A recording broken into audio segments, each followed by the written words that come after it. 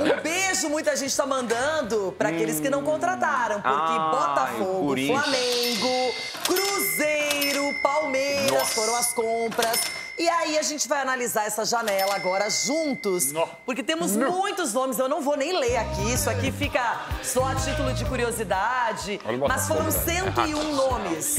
Ultrapassamos mais de 100 jogadores chegando neste final de janela. Que crise dos clubes, hein? Aqui alguns exemplos.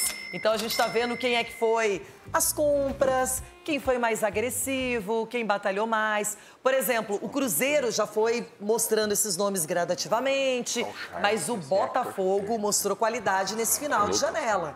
Então é um time que ocupa a liderança da competição, está na Libertadores e se reforçou com atletas bem conhecidos e renomados. O Flamengo também colocou a mão no cofre, abriu o cofre, gastou dinheiro, principalmente pela possibilidade das lesões e as ausências de jogadores importantes para o Tite.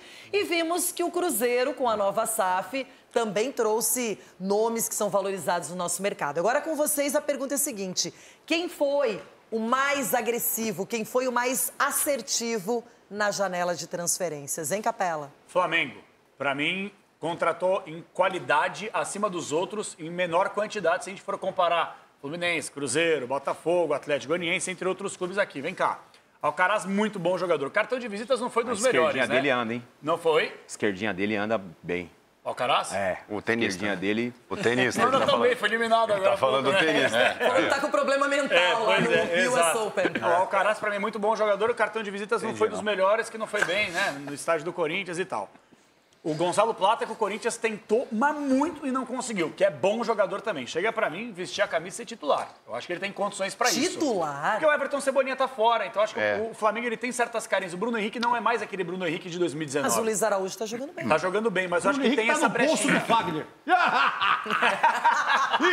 Michael, que infelizmente se machucou, baita contratação, todos os clubes do futebol brasileiro queriam. E pra mim, a melhor contratação dessa última janela, disparado, o Alexandro. Mas vai gastar a bola no futebol brasileiro. Eu tinha algumas ressalvas quando ele jogava no futebol europeu, muitas vezes caindo mais como zagueiro, mais como lateral. Na seleção brasileira nunca conseguiu se consolidar como um grande lateral esquerdo, mas no futebol brasileiro vai ser titular incontestável desse Flamengo. Para mim, o Flamengo foi o melhor.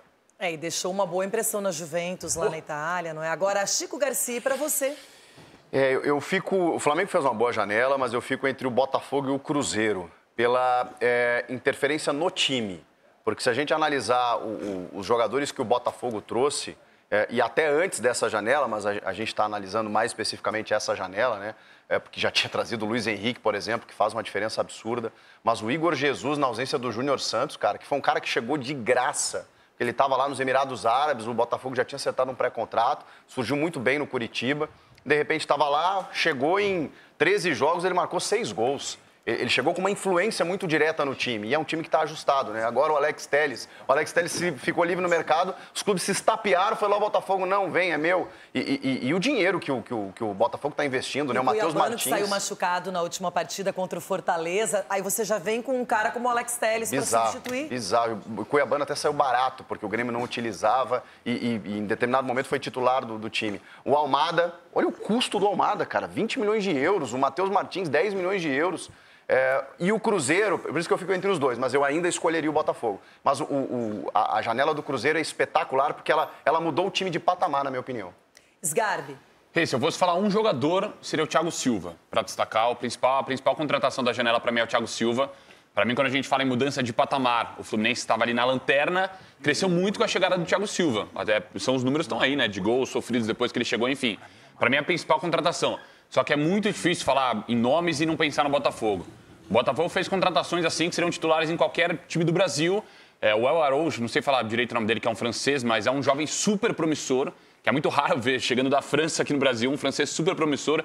Vitinho, muito bom jogador. O Almada também é um cara que tem mercado em muitos clubes no mundo. Então, para mim, o Alex Telles também, lateral que há pouco tempo era de seleção brasileira. Para mim, é assustadora a janela do Botafogo. Olha, a gente vai continuar batendo esse papo, Ulisses, o Dedê vai falar mais sobre o assunto, o Ronaldo também, o Everton.